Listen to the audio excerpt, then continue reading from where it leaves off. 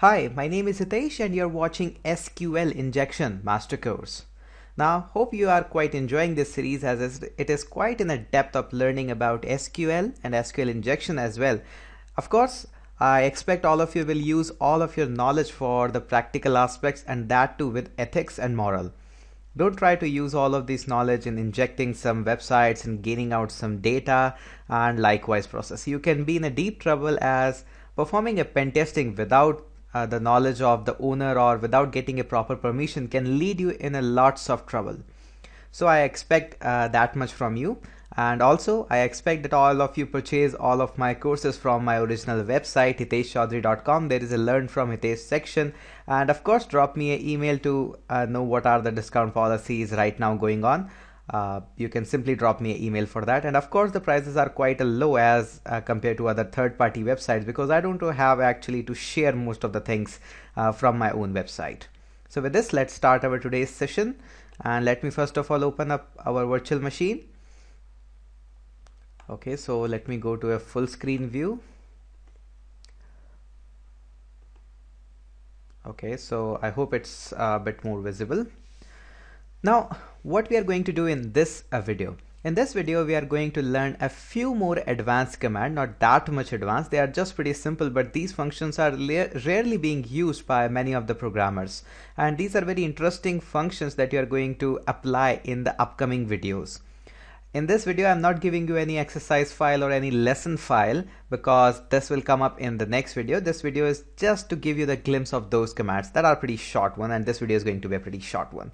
So the first command that we have to, of course, first we have to start everything up. Service Apache to start. And please start my MySQL as well. Oh my god, what am I doing? These so much of typos.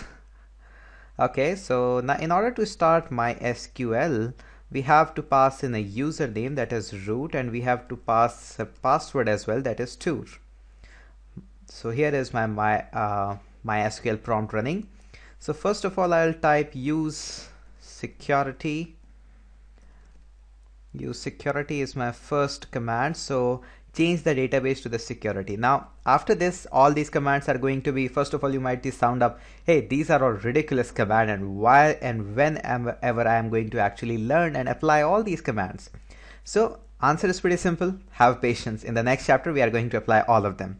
So the first command is, let's say what happened if I do select database and apply a colon at the end. So it selects me a database. Of course, we all know that, and that's a pretty simple one. Now what happens if I do something like this? I place all of this in a bracket, database in a bracket, and apply a function that says length. What happens then? Then it says me that, hey Hitesh, the name of the security is actually 8 character long. So that is pretty simple as well. Now what happens if I again enclose all of this in some another function? Let's say if I enclose it in one more function, and that function would be substring, substr.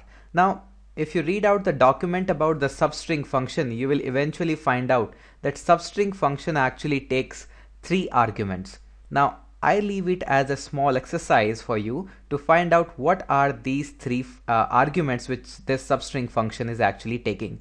And if you'll watch the video, you can eventually guess them as well. So substring, and the first is this one, and second is, let's say, 1, and third is also 1. So oops, I need to get rid of this length function. Actually, it's not working out as I thought. So let's get rid of this database and of course a bracket. Okay, so I hope eventually you have got an idea what this substring function actually does. It shortens out the name, and I have given 3 arguments which string you want to apply. I have said the database, from where we want to start and from where you want to add. So your problem of exercise is solved now. Okay, so this is our pretty simple step, the substring function and command. Now let us move ahead in one more way and try to find out what happens when I enroll again all these things in the bracket. That means again I'm going to apply one more function, and if I do that again and I apply a one more function, that is, let's say, ASCII. Now let us just try and hit what happens when we do this. It gives me 115, and I hope you know that 115 is exactly similar ASCII value for S, and if you don't know that, try to use Google for this purpose. Now what happens if I ask the database that, hey, first of all I have asked what is actually the value, so it gives me the value S. Now I asked him what is that S be equivalent in the ASCII, so it gives me 115. Now what happens if I ask it that is this value is equals to 115? It gives me a 1. That means a Boolean result is being popped out that says, okay, that means you are true. Now what happens if I says to it that, hey, 115 instead of 115, is it equals to 110? It says, no Hitesh, you are not correct this time. Okay, what happens when I ask it, is the value greater than 110?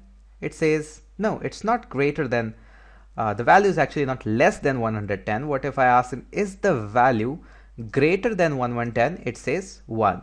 So I can assume my value is actually somewhere lining between the exact 1110 and above values. So that was my goal behind the videos, to give you this answer that yes, you can sometime ask the database in the true and false format that is this a true, is this a false, and you can even dump the database entirely using this policy. Yes, some of you might be saying, hey, do we all the times need to iterate for whole 26 times in order to find out the name of the database? And my answer would be, yes, you have to. Nobody is actually, I never said hacking and web application testing was such an easy process, but of course you can find out the database in the similar fashion. There are lots of shortcuts as well, but definitely you have to iterate in these kinds of injection.